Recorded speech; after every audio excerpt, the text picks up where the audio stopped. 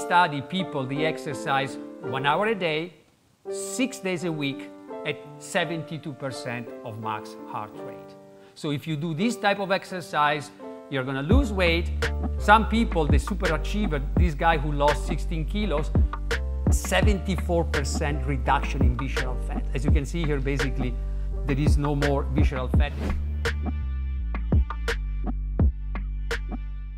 Today, we're going to try to talk about health and well-being and longevity. So what do we know about it? So let's start with a survey. So what do you think is an ideal age to die? Do you think, that 80 years is okay? How many of you in this room will say, I'm okay with 80 years, I don't want to live longer? How many of you? Please. So probably a few of you, they are happy with 80. And how many of you would like to live 120 years? So 1, 2, 3, 4, 5, 6. Okay. And how many of you forever? Because now we are hearing about this negligible senescence. There are people who are advocating negligible senescence.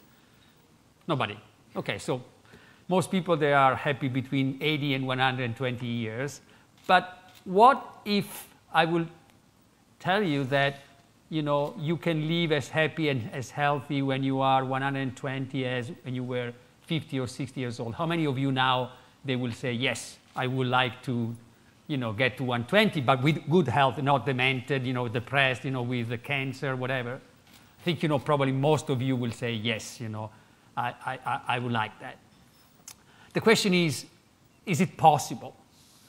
In reality, apart from the animal data, we know, these are human data, that 20% of centenarians, they don't develop any disease before 100 years. Okay? So biologically, it's possible in humans to live a very long life without developing chronic diseases, major chronic diseases. So that's good news. And now the next question is, but how important are our genes? So this longevity is just due to good genes, so basically, if we are born in a family of centenarians, then, we have a higher chance or not. 10%, 50%, 100%. So how many of you think it's 80%, 50%, 20%? Basically, these are studies on identical twins. So these are basically couples of identical twins. This is a Danish study on almost 3,000 identical twins, and around 25% of the probability of living a longer or shorter life is due to the genes that they have been inherited by these twins. And in reality, there is a more recent study on hundreds of millions of people. This is an ancestry public tree study where probably less than 10% of the average, of course, if you are born in a family of centenarians, then the probability is probably 50%. But let's say in this room, on average, probably between 25 and 10% is due to genes. The rest is due to environmental factors. So this is very good news, isn't it? It's not due to only the genes, but we have the possibility of shaping these environmental factors that are not going to make us live longer or shorter. Recently, you hear, the intermittent fasting, the transient feeding, the paleo, the vegan, high interval training, all these fad type of diets and exercise. In reality, longevity, these environmental factors that are shaping our longevity, is a combination of multiple factors. Okay, it's not only one. There is not a magic pill, a magic fix for health and longevity. Today, in 50 minutes, we are not going to have time, to go in depth in all the mechanisms. I just wanted to emphasize that, socioeconomic factors are very important, and also environmental health is very important. Even if you are the healthiest person in this world, but you live in a very polluted environment, your chance of living a longer, healthy life, they are not good. Okay? So let's try to start to look at the science of longevity. So aging definitely is due to a progressive accumulation of cellular and organ damage So basically, as we age, basically we accumulate damage. But our lifestyle can accelerate or decelerate the accumulation of damage. Until probably the beginning of the century, we didn't know. It was a black box. We didn't know why we were aging. Most people, they thought it was just a wear and tear process. If you keep using this jacket, eventually it's going to, get destroyed. But, then there was this experiment by this professor in US, McKay. This is 1935, where just by chance, he did an experiment on rodents, on rats, and he put them on calorie restriction. So he reduced calories by 30% without malnutrition, with all the vitamins and minerals. And by surprise, this animal lived 50% longer. Amazing. So basically, an intervention that was able to extend lifespan and health span by 50%. I don't have time to go into the details, but there are hundreds of studies that have been published confirming that dietary restriction without malnutrition is extending lifespan in many different type of organisms that we use in experimental settings, in our labs. But when I started to work on calorie restriction in US at Washington University almost 25 years ago, basically there was nothing in humans. No data in humans. There were some initial data. These studies on monkeys, they just started.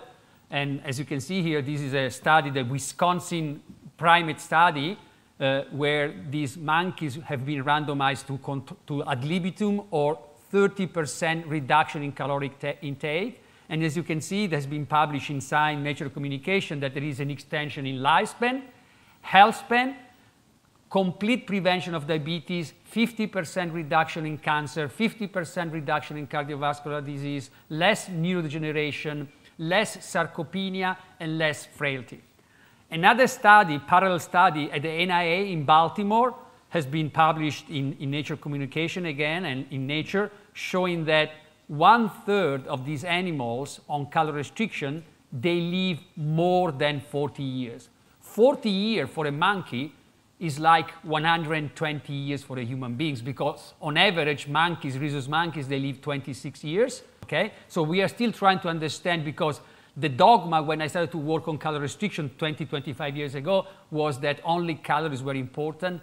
We know that calories are important, but the quality of the calories are also very important, and I'm going to show you some data soon.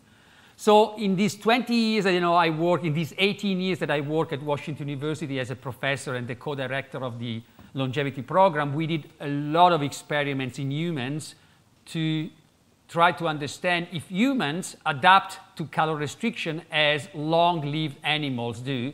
And the answer is yes. We publish this data in Science, Nature, Cell, Nature Review Molecular Cell Biology, so the top medical journals in the world. And again, yes, humans are hormonally and molecularly adapting to calorie restriction without malnutrition, similarly to long-lived animals, with few exceptions. Let's be practical. So that's what I'm trying to do now today.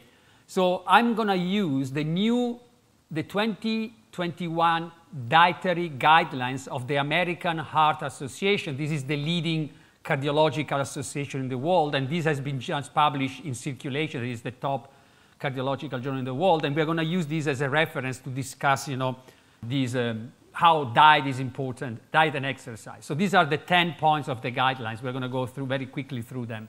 So the first point of the guidelines is adjust energy intake and expenditure to achieve and maintain a healthy body weight.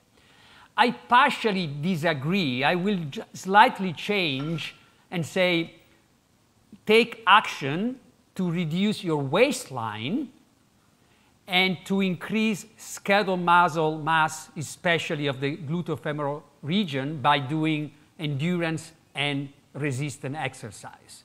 So as you get older, you don't want to have an increase in waist circumference, because if you have an increase in waist circumference, it means that you are in a positive energy balance. You are accumulating fat in your abdomen, and this visceral fat is causing inflammation, insulin resistance, diabetes, dyslipidemia, high blood pressure, cancer, and many other factors. We have clearly shown that. So please try to minimize or try to reduce your waistline, to keep your waistline as flat as possible, and try to maintain muscle mass as you get older by exercising regularly. So these are the results of an experiment, of a trial we did when I was working at Washington University. These are 50 to 60 years old men and women, BMI 25 to 30, so overweight people, randomized to healthy to control in yellow, exercise. These people, they were, the prescription was 20% increase in energy expenditure with exercise without diet. In blue, it was 20% reduction in caloric intake without exercise. As you can see here, we achieved in 1 year 8% weight loss on average, okay? And that's interesting for the exercise, because if you go on Google and you type exercise and weight loss, you're going to find, exercise is not good for weight loss, but for weight maintenance. Here we clearly show, instead of with exercise, you can lose weight. But to achieve weight loss with exercise, in this study, they exercise 1 hour a day, 6 days a week at 72% of max heart rate. So if you do this type of exercise, you're going to lose weight. And in this study, we did MRI to measure visceral fat, and we saw a 40% reduction in visceral fat in 1 year. Some people, the superachiever, this guy who lost 16 kilos, 74% reduction in visceral fat. As you can see here, basically, there is no more visceral fat. It is this very bad fat, as I said, is promoting multiple metabolic alterations. So exercise is extremely important in your life. And regular exercise, not once a week, is not enough once a week. It's like if you take antihypertensive medication once a week. It's not going to help, to lower your blood pressure.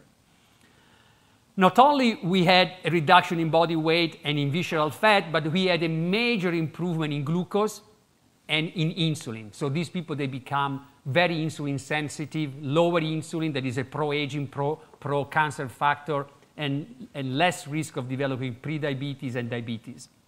Marked huge effect of both exercise and diet. And why is important? Because this is a paper we published in Science. We have discovered that, as I said, there are certain aging pathways, and the insulin IGF-1 mTOR pathway is the most important pro-aging pathway that we have in our cells.